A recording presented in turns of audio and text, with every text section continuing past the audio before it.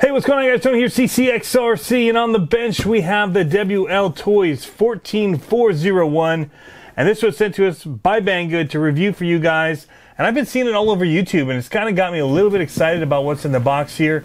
I do like smaller scale vehicles. I've had the other Wltoys that are even smaller, like the A969, A959, those models, and they're really killer for the cost that you get them for. This is under 90 bucks. And what I've seen, this four-wheel drive 1/14 scale buggy looks pretty impressive. Big brush motor, lots of aluminum. We're gonna go ahead and we're gonna open up the box and show you guys all of those things that I'm talking about. Comes with the battery, charger, what you need to get it going. So let's check it out.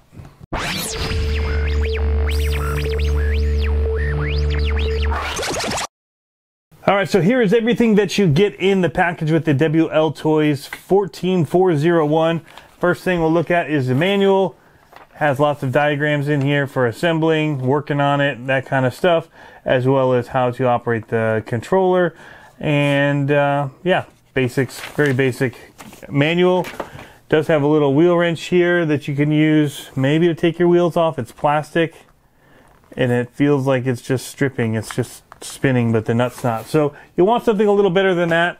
They do give it to you, but it's definitely not something that's going to last. It does have a charger for the LiPo battery that comes with the car. It's a 2S, so 7.4 volt balance lead charger. The balance lead of the battery will plug in here. It says here output is 2000 milliamp hours, so like a 2 amp little charger. And it should charge in under an hour, maybe 45 minutes. Depends on how many milliamp hour our battery is. We'll take a look at that in a little bit. The controller is actually not bad. It feels pretty good in your hand. It feels a little small the way that this is shaped for my big hand, but overall, you know, I've used these before and they work well. I can one-handed drive them, which is one thing I like about them. It does have steering trim and then a throttle dual right here to be able to adjust your throttle output. And then you've got a mode button here. I don't know what that's for. Never really used it on any of the cars. And then your on-off switch. 4 AA batteries go in the bottom there. Just slides open real easy. And then this is the car. So it does have lots of metal all around it that you can see just from the exterior of the car.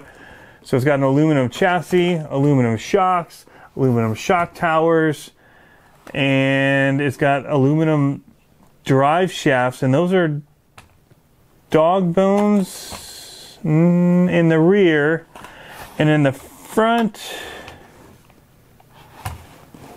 they look like it's a universal. I can't really tell under the plastic here, but it's not straight dog bone to dog bone on this front. On the rear it is. So looking right up front here at the front end, you do have your hinge pin parts here. Holders basically are aluminum as well as the shock towers. And I never know whether I like that or not about a vehicle, because these can bend, especially in a buggy when you don't have a body protecting it. When you land, it catches and grabs, and you can bend that pretty easily. Plastic bends back. One thing I am noticing is it is running Phillips head screws for most of the screws that I'm seeing so far. You do have some adjustability for the shocks. Another hole you can mount there, as well as down in the A-arms, which of course are plastic. Most arms are plastic. It does have metal turnbuckles, and they are adjustable. So upper and the steering ones here as well. So you can set your toe and your camber with it. And then in the rear, well, first here's the tires. I like the look of the tires a lot, actually. They're really cool looking with the all black. Body looks all right to me. Fin, it does have a protective coat still on it. Screws on there. So again, you have that hinge pin retainer kind of thing. Here, that's metal shock towers, and then the back ones here are running dog bones as your drive shafts out of your rear diff. So overall, I mean, the build of it looks pretty good. The front shocks are really, really stiff. It feels like maybe there's too much oil in them. I mean, you really have to fight it, and it pushes back on this. I don't know, I haven't seen the other videos if anybody else has any shock issue. The back ones don't feel as bad, but the front ones definitely feel really stiff. So we'll take off the body here, take a look inside for you guys. I like the paint all right on this. The blue and green looks pretty decent. Battery tray right here in front of us. We'll zoom in a little bit on the car to show you the insides more. All right, so it's a Velcro strap, and it looks like you kind of have to slide your battery in here underneath everything. Seen these come with a lot of different vehicles. So this is a 1500 milliamp hour. So yeah, it should charge in less than an hour. Not too bad. Dean's connections. It's not bad. People are kind of moving away from that, but I still use it on a lot of my vehicles.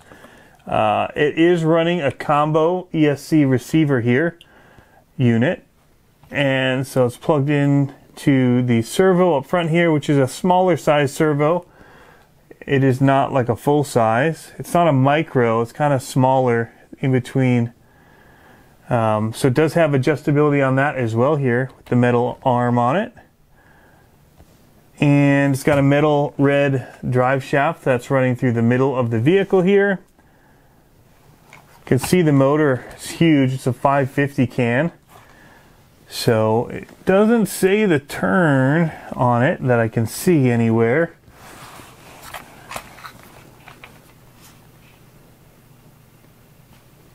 It just says 550 and it says 9017/77. So the mount for it is metal as well here. We've got in here the gearing. So you've got your spur here, and then it looks like it's probably just a direct gear that runs to both. It looks like a direct drive. Does not appear to be a slipper on this. And then it'll go right to your diffs. So all of that power is going to be coming out. I don't know if that's going to make it push in the corners a little bit or how it's going to do, but we'll see as we drive it. But very big motor for such a little car, and it'll be interesting to see how fast that goes. There is a servo saver I'm seeing up here in the front. I'm seeing the spring for it. So it's got a metal mount for it on the bottom for the servo saver. See if we can zoom in and see that at all in there. So you can see the spring and then a little bit of a metal sheen down in there as part of that servo saver. So the Ackerman bar is also metal here. It's got a brace, chassis brace that runs along the top of the buggy. And then that has your body post mounted or as part of it. So your servo is a 4-wire servo instead of 3. It does have room for LED lights here. There's a little power button, it looks like, right there that you click in.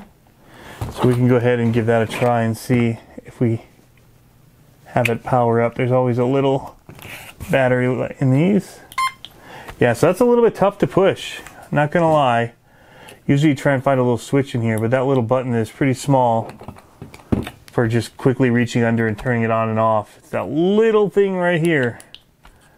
That's a little bit interesting.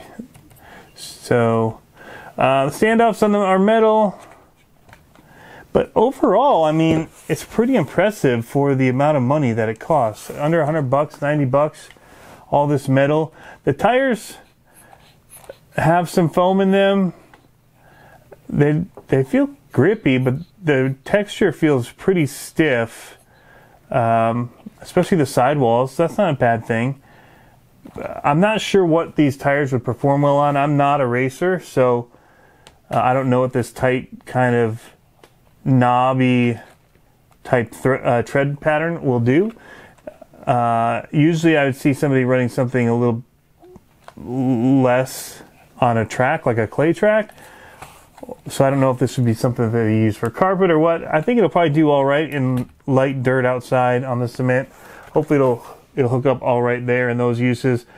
I'm not sure who this is geared toward, if it's for backyard bashing, street bashing, whatnot, but at that price it can definitely be used for a lot of things, I would think. A nice and portable size buggy for you, and it looks really good. So we'll get out and we'll do a speed test for you, let you know what it runs on that 2S battery that comes with it. We'll also kind of bash it and see how it does around the neighborhood, and out in the back, well, hopefully it's going to be, take this off and see if it shines even more. It's got a protective coat on the body, and I'm already seeing the greens pop a lot more, and the blue, so that's nice. There we go. Little protective plastic on there. I always like the car pointing this direction for some reason. I don't know why. Alright guys, we'll go ahead and give you a quick look at the Team Associated next to it. Now this thing does have brushless motor in it, and it costs about $170, $180, depending on if there's sales or whatever you get. And I have been driving this thing like crazy. It is my go-to for just quick bashing in the front yard, in this driveway, the street. And you can see that these two cars are pretty comparable as far as their size goes. Length is the same, or width, or yeah, length, width is the same pretty much. So this does sit higher for sure. There's more ground clearance for that, which will help it in the grass. The shock towers sit higher, the shocks are taller, the reservoirs are bigger, it looks like, on them. That just could be the metal is thicker, I'm not sure. But these are pretty scraped up on my shock towers on the reflex. So I'm kind of curious how this is gonna do with these metal shock towers. But basically the same layout with the motor here on the left, much smaller motor, brushless, on the Team Associated. Servos look like they're the same basic size. Servo, that could be a micro servo now I look at it. I was seeing the case that's holding it in. It's a pretty small servo. So you'd have to look up part numbers and find out what you need for that. Both of them have a lot of the same adjustability between the two of them. Both opt for the upper mounted ESCs. This one has a separate receiver, so it's not a combo. And I would say that the arms on this reflex look a lot thicker as well, so the plastics look thicker. But this does have a plastic chassis. This has metal and lots of other metal upgrades, so interesting. This has been a real ripper for me though, and I really like it. But that's a quick look, you guys, at the Wltoys 14401. Sweet looking little 14th scale buggy, and ready to run. All you need is AA batteries for the controller, and you can get out there ripping with it. So we'll have a couple more videos coming for you with this, guys. We'll do definitely the speed test with it, and a little bash video. We may just do plastic ramps out on the cement, depending on how well this does on the ground. It has pretty good clearance actually here, so it might drive off-road, especially in the winter when the grass is kind of not growing and it's staying low. So we'll definitely try it out in the back, see if we can't bash it around back there. But it's a nice looking buggy, and based on the reviews I've seen online, I'm really excited about it. Probably have to adjust, try and adjust the shocks here. One of the things that I try to do with the vehicles is run them as they came in the box, just for people that may or may not know what they're getting into with an RC and what they're going to experience. I want to know what other people are going to experience when they get it out of the box. And so I just try and run it like I'm a newbie and just go for it and see what happens. So, but I definitely feel like that has too much oil in it, but I could be wrong. I could be wrong. It could handle awesome, because this definitely feels like it's gonna kind of more bottom in the back, the way that it's bouncing. So we'll see. All right, guys, thanks for tuning in. As always, have you run one of these? Have you seen them run? Let me know in the comments down below. What RCs are you guys looking forward to for the new year? And just comment whatever you want, guys. Things that you want to see in videos, any of the trucks that I have on my back wall that you want to see, let me know. and we'll try and get some of that content for you. Anyway, thanks for tuning in. As always, be sure to hit that subscribe button if you have not. Leave that comment, give us a thumbs up, and we'll catch you next time, guys. Have fun RCing.